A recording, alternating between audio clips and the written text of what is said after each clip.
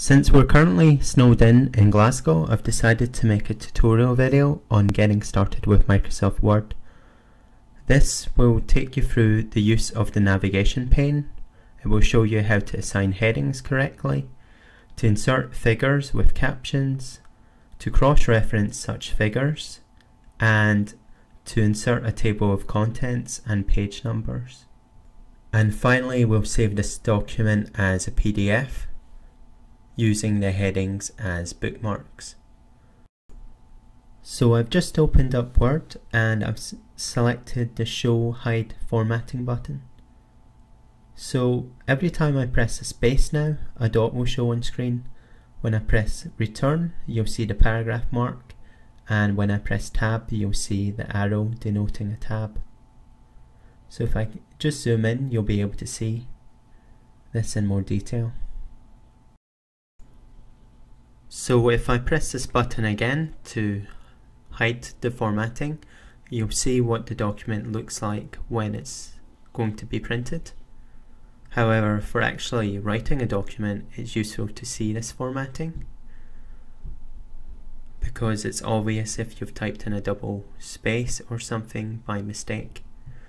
What I also like to do is go to View and enable Gridlines, and here you'll be able to see how your formatting aligns with a grid.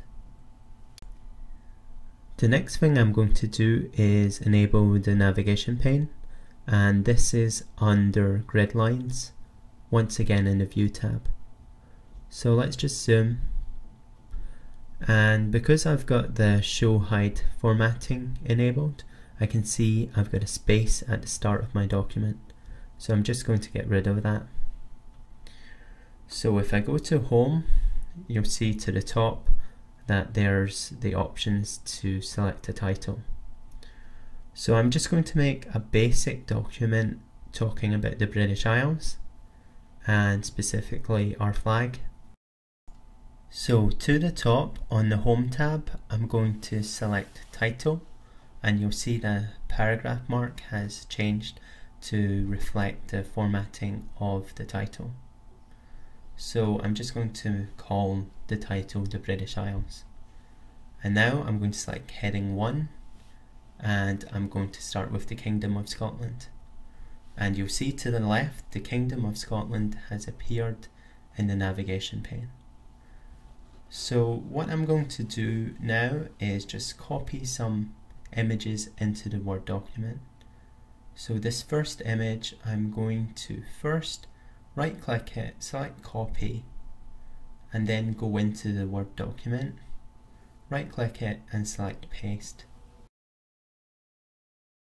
What I can also do is open up Windows Explorer and drag and drop the image to Microsoft Word. This will also insert the image into the Word document. I only need this image once, so I'll delete the second one.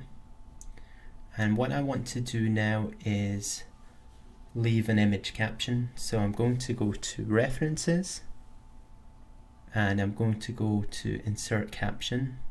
And because it's a figure, I'll leave it as figure, and then I'll type in the information that I want to leave as the caption. So now I want another heading 1, so I'm once again going to go to the top, select heading 1, and this time type 2, the Kingdom of England. This will show in the navigation pane, and once again I want to copy and paste an image. I want a caption for this image, so I'm going to select the Reference tab, I'm going to select Insert Caption, and I'm going to go and type the caption. So now what I want to do is change the size of the image, so I'm just going to scroll up, and to do this I'm going to select the first image, and you'll see a Pictures tool tab now shows. So I can select this and Format, and to the right I can type in the width of the image, and by default the aspect ratio is locked, so the height will automatically adjust as well. To the second image, I'm going to use the grid lines just to align it to the first one using a drag and drop. and I managed to get 14 quite accurately. So both images are nicely aligned. So what I want to do now is just center both images. So I'm going to select the first one and then select the align to the middle button. And this works for objects as well as text. So what I want to do now is insert a page break. So I'm going to go to the Layout tab, I'm going to select Breaks and then select a page break. And because I've got the ShowHide Formatting button enabled, the page break will show. So now I want a new heading, but this time I want a heading 2 opposed to a heading 1. And I'm going to type in the Principality of Wales as this heading. And you'll see in the navigation pane this is shown and heading 2 is indented with respect to heading 1. So once again I'm going to copy and paste an image into Word. I'm going to resize it so its width is 14 and I'm going to go to References, Insert Caption, select Figure and then type in the caption. And now I've got figure 3. And I just want to center the image so it matches the others. And I actually want to paste another image in here, so I'll repeat the process again.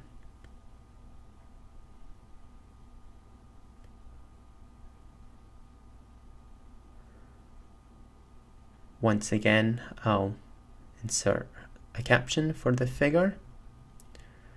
I'll type in the caption and then I'll go ahead and I'll resize the image and center it once again like before.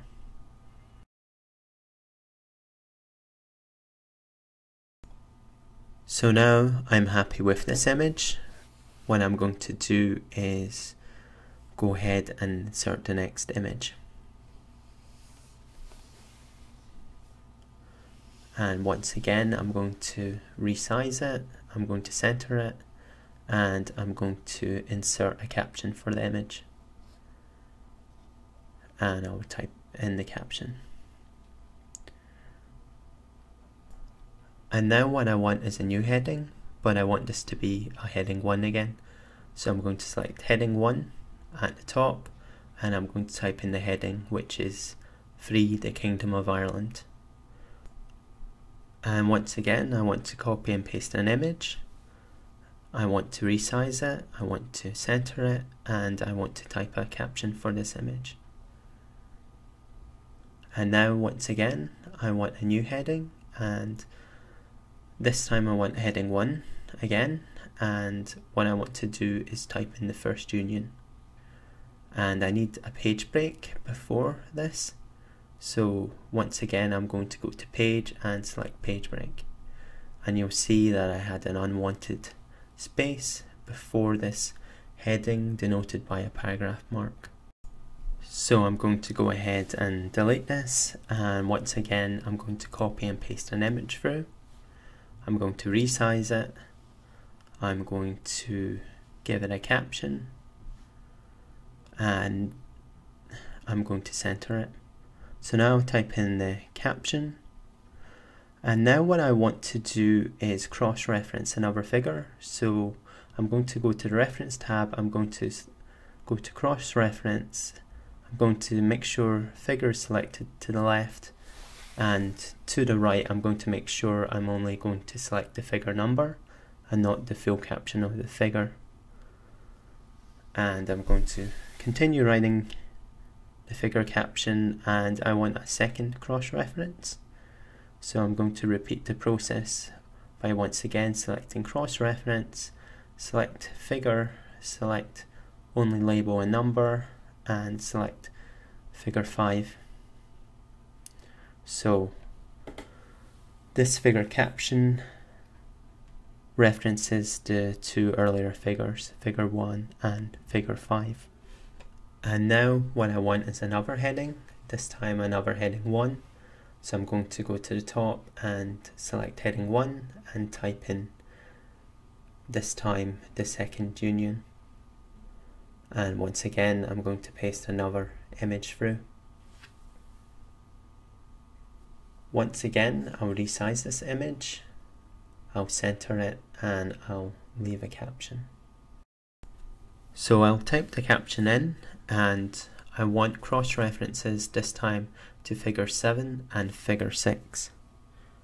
So I'll repeat the same procedure by going to references and cross reference, ensuring figure is selected and selecting the figure that I want. And now what I want to do is insert a page break. And now what I want to do is copy and paste a final figure into the document. And once again, go to references and insert caption and write the caption for this figure.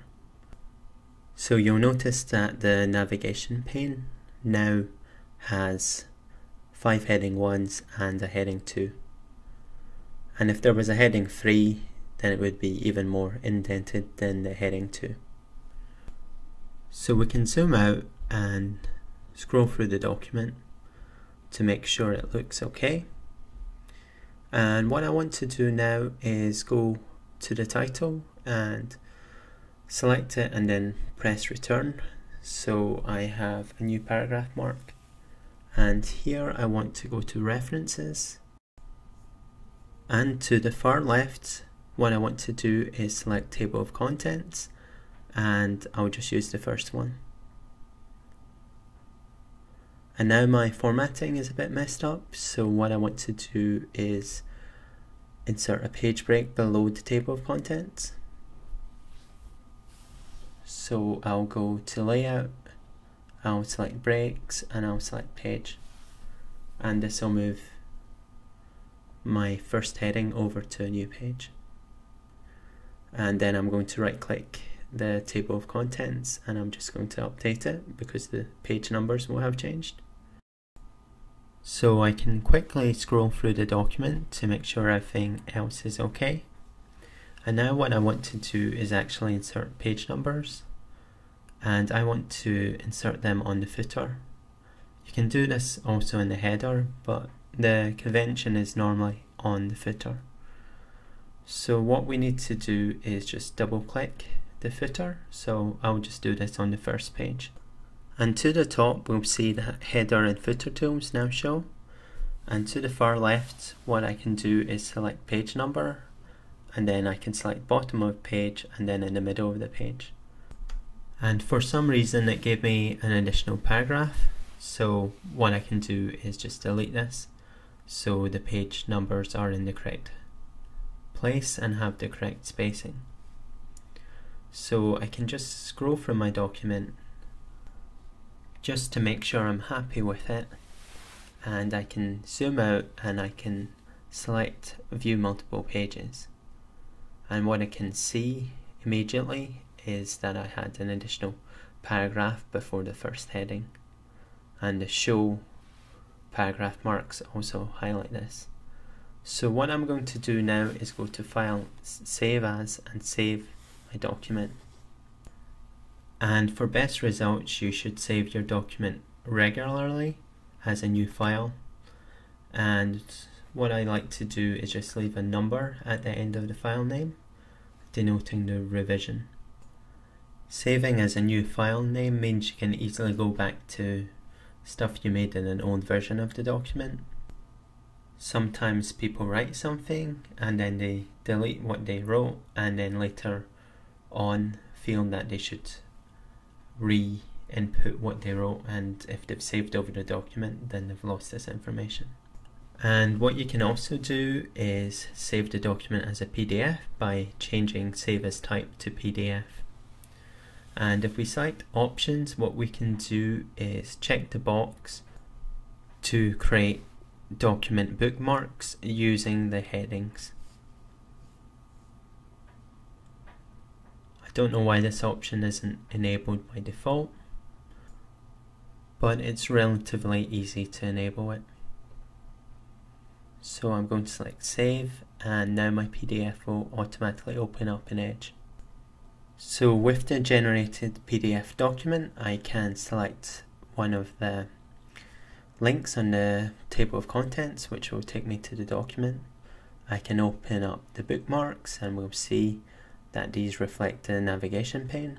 So I can select one of these and I'll be taken to the relevant place in the document, and you'll see the cross references in the figures also work.